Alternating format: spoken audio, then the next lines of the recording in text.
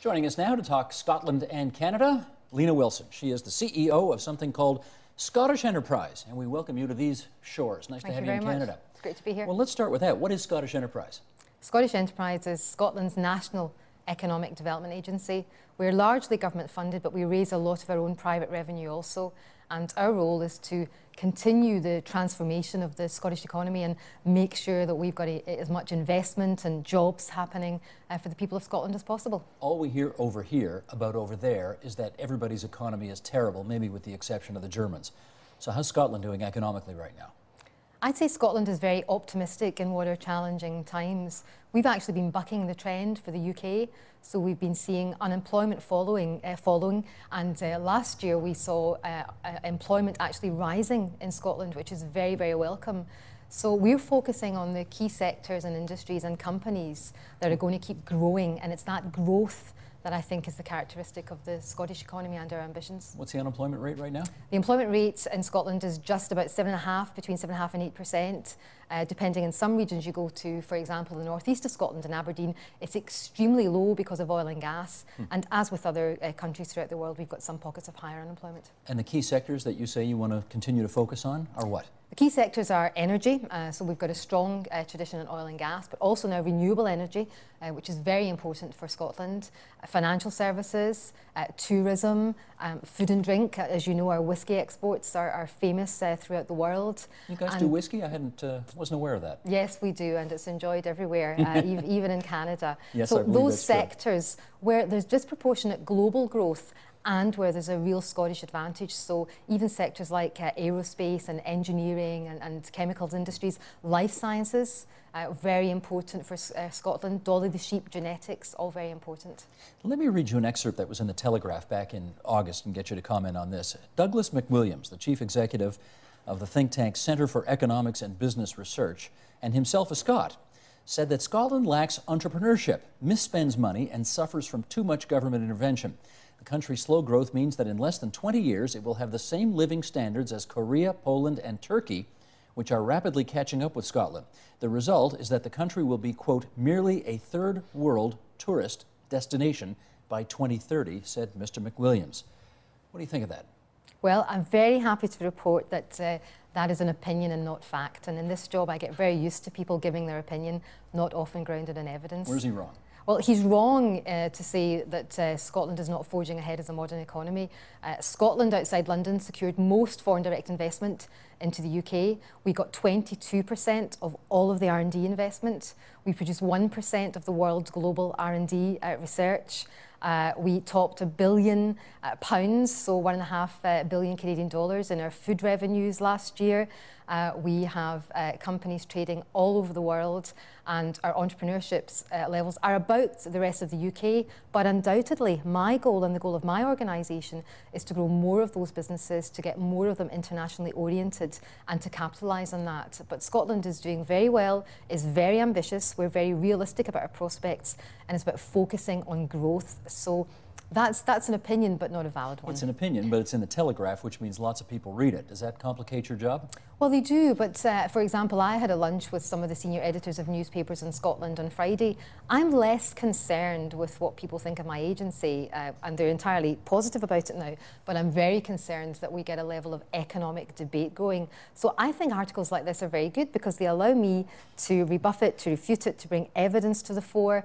And, you know, as a trained, economist, I'm very, very evidence-based with a strong business head. Well, speaking of The Economist, let me quote The Economist, which published a poll back on September 17th that showed about 40% support for Scottish independence, just a tad above those who opposed it.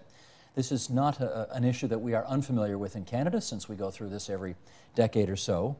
What's Scottish Enterprise's view on Scotland's independence?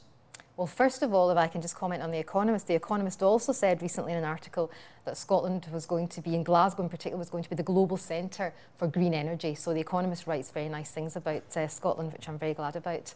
On the subject of independence, I'm the chief executive of our public agency, so my job is to be apolitical.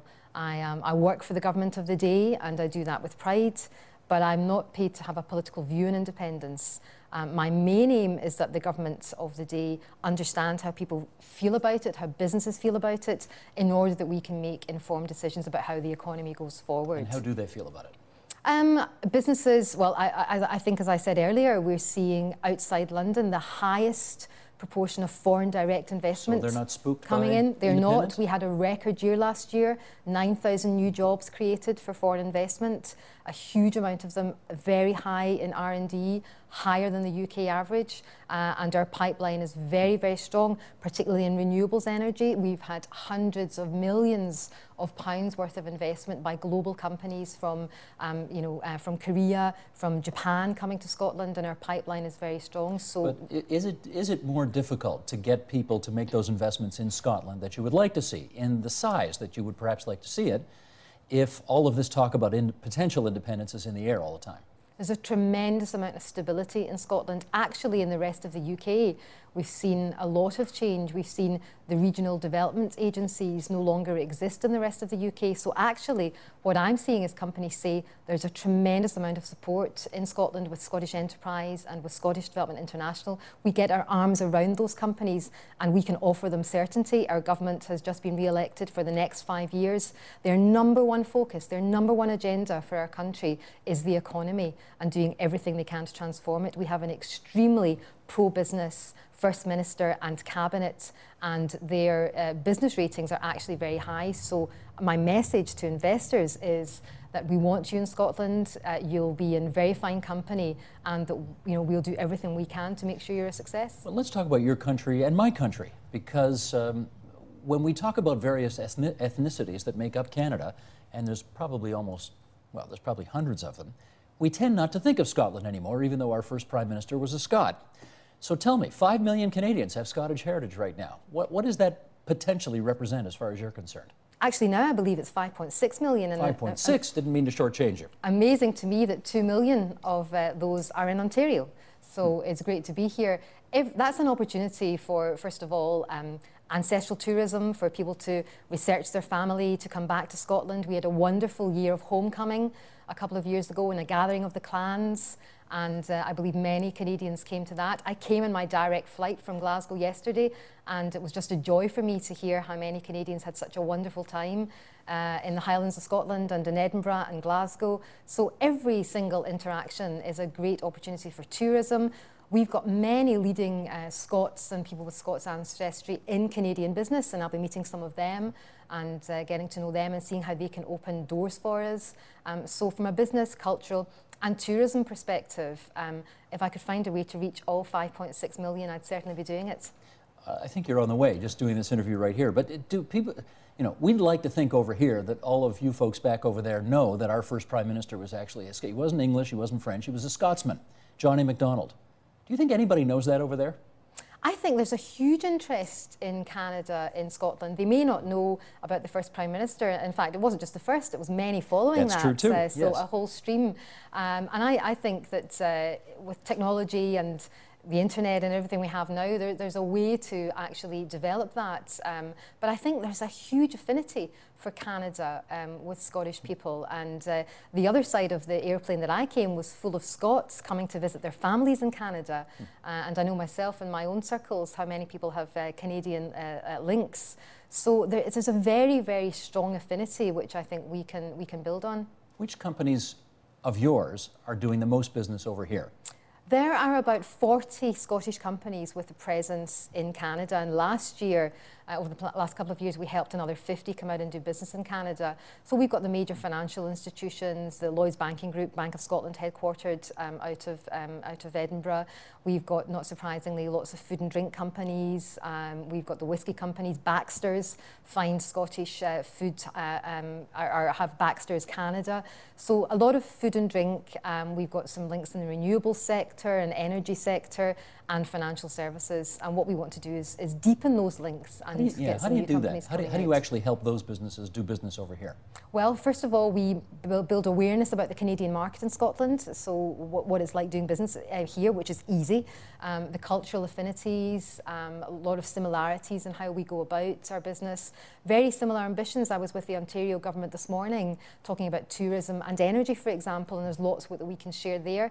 And then we work with those businesses intensively with, are they ready to export? What kind of licenses will they need? Very practical help. Sometimes we give them financial help to come out to the country, to do some conferences, trade events. I'm speaking at the CIBOS conference later on this afternoon.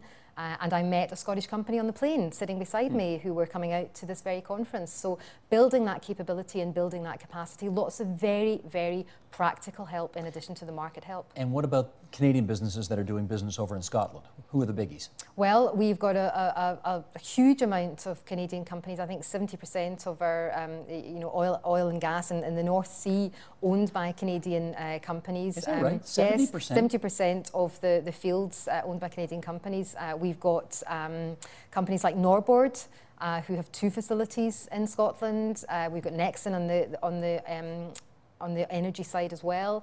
So lots of energy related and engineering companies. We've got aerospace companies, Vector Aerospace, who invest in Scotland also. So tying in with Scotland's strengths and capability. Gotcha. What about, I know you said earlier you're very much on the cutting edge of the green revolution in the world right now, and I know this province, Ontario, likes to think of itself as having made a big investment in green power as well. Are there potential linkages there? I think there are a really great opportunity for linkages. I was very impressed with the Green Energy Bill and what's happened in terms of that from the Ontario government. So this morning we talked about the opportunities for smart metering, how we can get better grid connections. I understand there are many tens of thousands of micro-generation projects in Ontario, and connection to the grid is a real issue. We've got some leading edge technology and development in Scotland on smart grid connections. We have 25% of Europe's wind resource in Scotland. So we've made big strides in offshore wind. We've got Europe's largest offshore wind farm in Scotland, and I know that onshore wind has been very important here. Maybe we can't learn so much about the solar. Maybe our climate in Scotland isn't ready for that, but there's lots on the shared technology platforms. We've also done a great deal to help the Scottish business base and company base transfer over to the opportunities of a low-carbon Scotland, and we were talking about some of that today too. So I think lots of scope for collaboration. What do you think the biggest challenge is right now? I mean, there's so much economic instability around the world. How do you get people, how do you encourage people to do business in what is admittedly a very small, you want to call it country, at this time? Well, for Scotland, the main avenue for that is to think not just Scotland. So all of our strategy is about Scotland internationalising, about Scotland looking to the world. That's why I'm here. I'm not going to lead efforts to transform the Scottish economy sitting in Glasgow. So I'm all over Scotland all the time, and I spend a great deal of time with my colleagues all over the world. We have 22 offices all over the world. We can do a great degree of hand-holding. You had a good time in Nigeria, from what I hear. Yes, well, I was with the World Bank. I've worked in Nigeria and lots of developing countries. And actually, I was kidding. You almost got killed there, didn't you? Well, I'm still alive. You're still alive to tell the tale. But it was a rough ride. These scars are the things that spur us on, and I feel very privileged to live in a country like Scotland and realise what's happening throughout the world. So, I think I've been called the chief business cheerleader for Scotland, and I'm very proud. I've got the best job in Scotland and get to promote the country. But seriously, on the company front, it's really important to provide as many role models as possible. In any country throughout the world, companies generally think it's harder to do business internationally than it is. And when they see other companies like them doing it, they think, well, I can do this too. So it's bringing those role models, bringing the level of ambition, and showing companies how they can do it. And we have very ambitious export targets, and we intend to do everything we can to support companies to do that. I'm sure when they hear that accent, they are just putty in your hands. That's such a gorgeous accent. Well, everybody talks like me in Scotland, so it's not that gorgeous. But I think we use whatever means we can to, distinguish ourselves, and we're known as being friendly and internationally oriented and business savvy throughout the world. So if the accent helps that, then I'm very happy to keep using it. Lena Wilson, CEO, Scottish Enterprise. Good of you to visit us at TVO tonight. Thanks so much. My pleasure. Thank you very much indeed. Thank you.